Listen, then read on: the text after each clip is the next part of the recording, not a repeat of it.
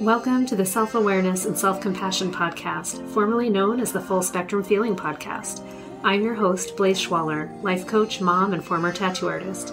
I help people heal their past, speak their truth, and love the lives that they're living now. Join me here every week for conversations on how to live an imperfect but fully engaged life that embraces all the feels so that you can stretch into your best life while enjoying the you that's here right now.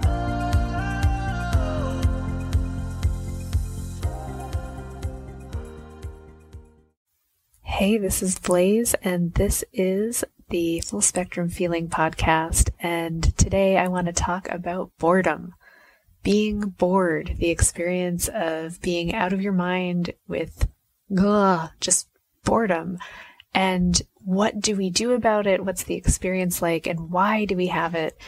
So that we can get a little more comfortable with this feeling that most of us just really try to avoid. And yet we find that it happens all the time. Now, as the mother of an almost 5-year-old, I am faced with the "but this is so boring" exclamation from her so many times in a day, and the "why are you being boring? Why won't you play with me? I'm so bored. This show is boring." Like, it's just coming up that she's finally getting in touch with the experience of not enjoying something because it's not that stimulating or interesting, and witnessing her expectations around it. So I think up till now in life, everything has been pretty new. It's pretty easy to not get bored. And now, after a year of isolation and, her parents are now starting, we're working more, we're going out, we're seeing people, life is happening again. She's having more opportunities to just be not the center of attention. And she's watched all the shows and she's played all the toys and the games, and, she's over it. It's boring.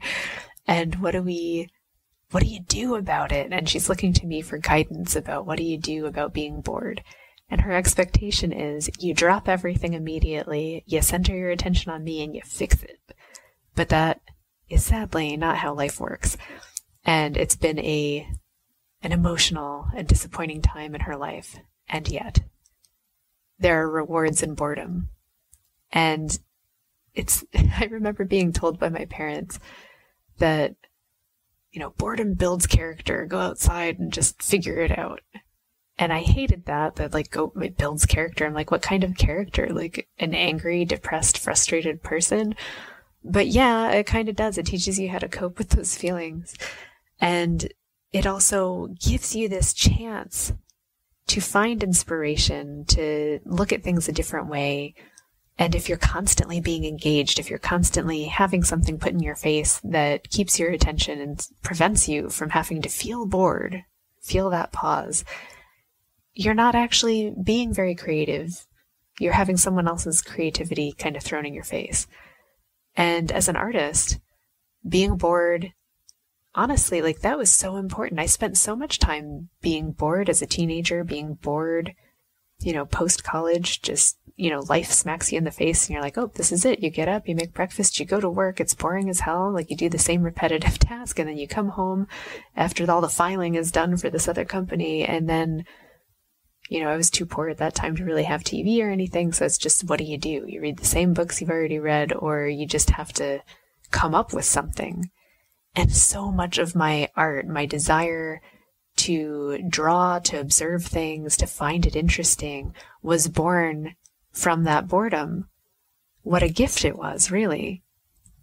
I think artists probably understand this in a different way, maybe from people who aren't creating art, that to be in that space where you're looking at blankness, it is boring. It's also scary.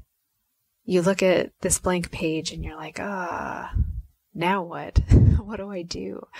And to look for inspiration, you have to use your senses. You have to re-engage with reality that's in front of you to find something interesting.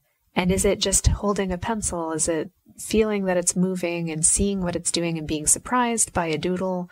And then suddenly you find the engagement. Suddenly, through being bored and doing quote unquote nothing, you start to see something and you start to make sense of it, and you see a different connection, you make a different connection, and it grows. So cool.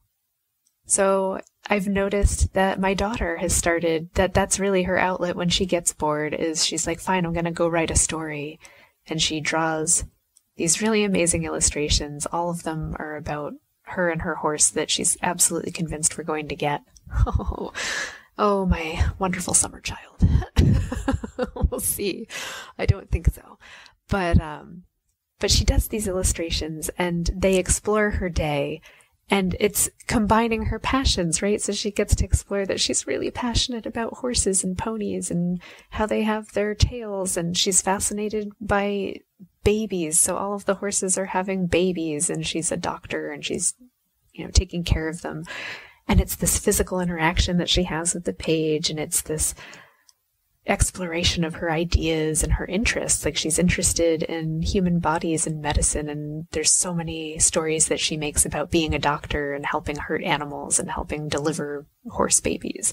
And it's about fights. She explores, what does it mean to have a fight, and can they resolve their conflict in the story? And all of that happens because she's allowed to just sit with nobody entertaining her, with nothing happening to make it better. And it always is prefaced with the big complaint. Mom, it's so boring. Why? Why are you so boring? Well, why don't you, read a book, watch a show, whatever. No, I don't want to.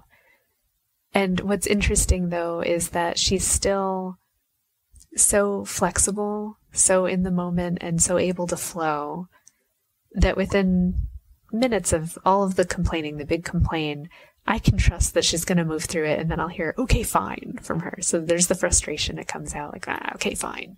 I'll come up with something to do, and then she does.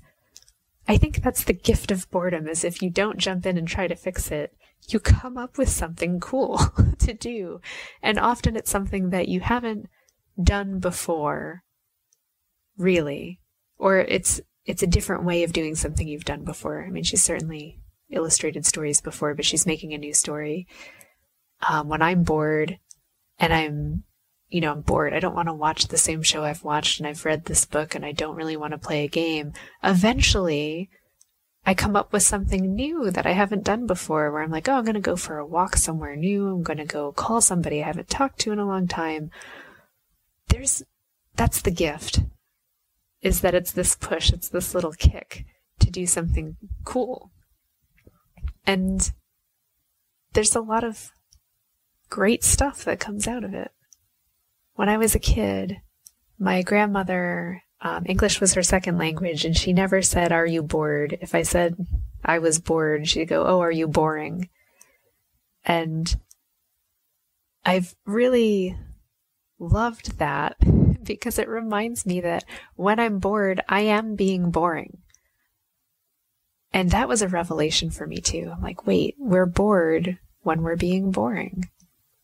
If I was going to watch a TV show, I wouldn't want to watch a TV show about someone sitting here going, like scrolling through my phone or watching TV. Like, all of the things that I watch or find interesting are people actually engaging with their life. They're going out and meeting people. They're going on an adventure. They're researching something. They're creating something. If I was my own TV show and people had to see my life, I wouldn't want them to see me just like staring at a wall or just staring at a TV. I don't want that to be my life. So it inspires me to not be boring. And maybe being bored is the sign that I'm being boring. And wow, that changed my mind a lot.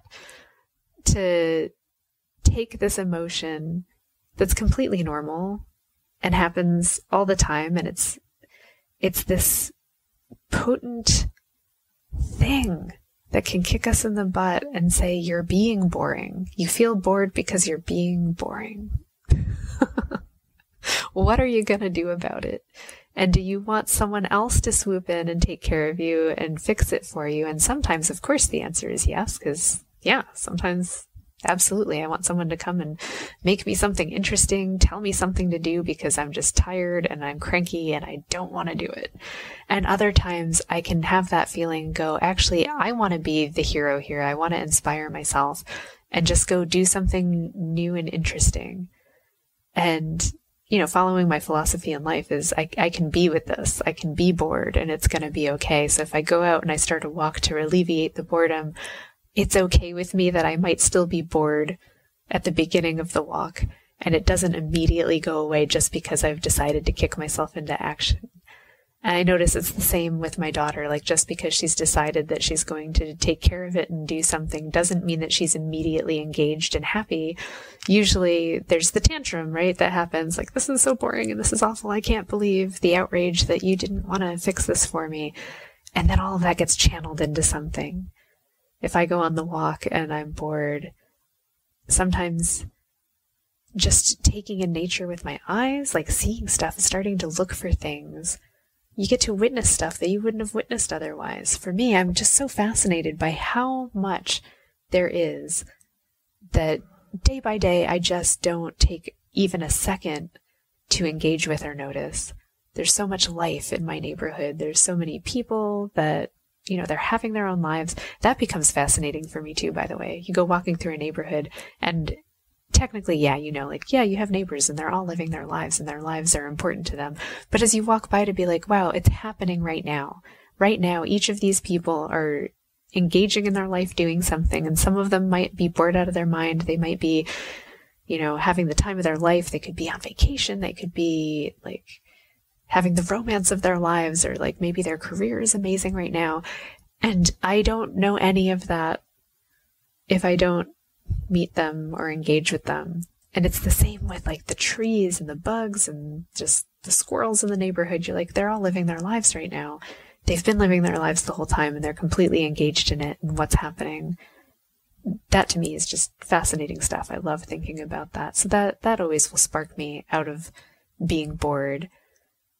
And now it occurs to me as I'm saying all this stuff, like the key to unleashing or getting out of that boredom is engagement, but it's not even with yourself. It's about realizing that you need to engage with something outside of yourself, to engage with an activity, to think about something that isn't about how you're feeling right now, that isn't about your situation.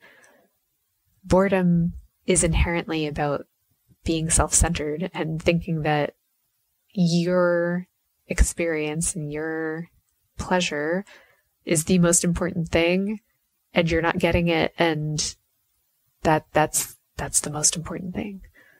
But as you turn your attention outward from that and think, what's going on for others?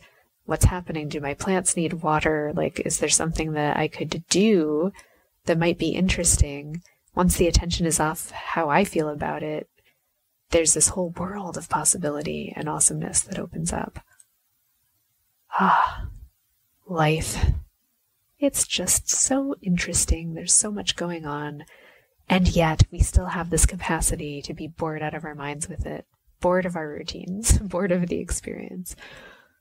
But I think that feeling is there for a reason. I think it's there definitely to let us know that we've lost our engagement. We've lost our connection with something outside of ourselves. When a kid is bored, usually they're asking for your attention. They want to connect. And you're teaching them that, we lose connection a lot. And something I tell my daughter is that you need to learn how to be bored and move through that on your own, because I'm not always going to be here to fix it for you. And you may find yourself bored a lot in your life without anyone able to swoop in and fix it for you. So you have to learn to find that engagement from within yourself, connecting to anything. It doesn't have to be me. It doesn't have to be another person. It can be an activity. It can be anything. But you have to be able to be okay just not being entertained. But I feel, I love being entertained, and I want more of that in my life. How am I going to create it? my friends, I hope that your life is actually really interesting and engaging, that it isn't boring, that you're not being boring, that something cool is happening for you, and that you're able to find that connection and, be with that boredom and let it do its work for you. Let it do its magic so that you do reconnect with stuff that's awesome. And if you're having trouble breaking out of that rut and life itself is kind of boring and you're not really feeling what you used to feel, that's where it's time to get some help. It's time to find someone who can help you figure out where the connection has been lost. And whether that's me or anyone else, I wish you to find someone and something that can bring that spark back and get that fire going for you so that you're enjoying life and creating a story that, you love to tell, so that your life is just this beautiful tapestry that you're really enjoying weaving. Have a wonderful week, and I will connect with you next time. Thanks so much for joining me. If you enjoyed this podcast, please subscribe and share it with someone you love, and leave us a review. You can learn more and get some self-compassion tips and tricks by visiting coachwithblaze.com, where you can sign up to get my free booklet on overcoming anxiety, overwhelm, exhaustion, and burnout. I'm sending you so much appreciation and love, and I'll see you next time.